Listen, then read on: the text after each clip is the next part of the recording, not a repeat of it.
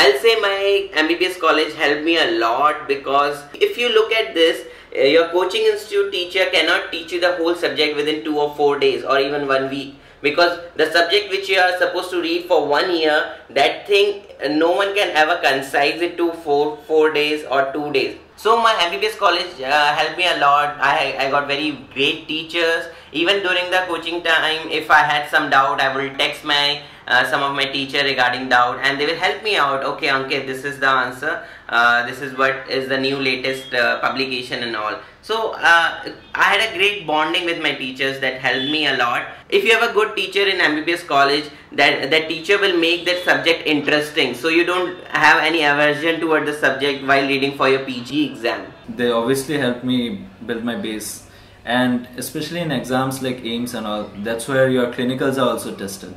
Like, there will be some questions which will be clinically oriented, and if you have not attended your internship or your clinical postings, then it becomes all rote learning basically.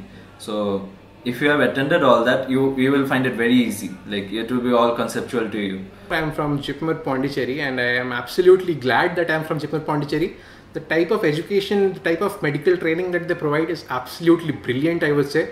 Whatever I studied during my MBBS curriculum, whatever I learned during my clinical training, my clinical postings, all come into play here. I would say, like, you cannot start afresh for PG preparation when you come out of college. It all begins at the first day when you join MBBS, and it ends when you get your seat. So the complete foundation of what I know in medicine in total, all that was made by my college. So I'm extremely glad about that. That was one of my strong points while preparing for the PG entrance examination, was the knowledge that I gained during MBBS in JIPMER.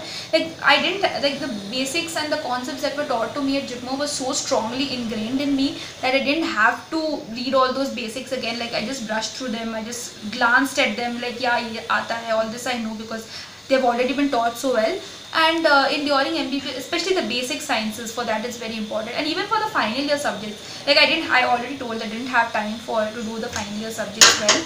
I relied on whatever knowledge I had during final year, like what I did final year very well, medicine, pediatrics and surgery.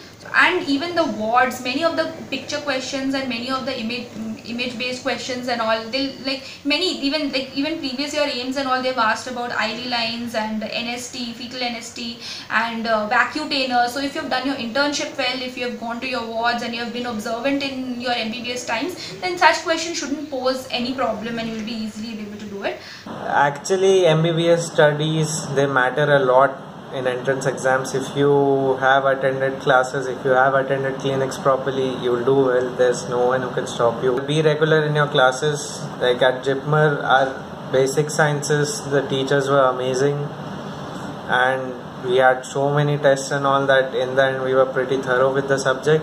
In AIIMS and PGI, it's mostly, they'll ask lots of clinical stuff which you see during internship, and stuff which you won't actually find in any book. So it's better that you properly do your internship, properly attend clinics. You learn a lot, and that knowledge is irreplaceable. So you might clear your PG entrance even without going to clinics and all, but eventually that is what will count, the clinical experience that you had. So JIPMER was amazing in that way, and I would really like to thank my teachers. My basics were rock solid.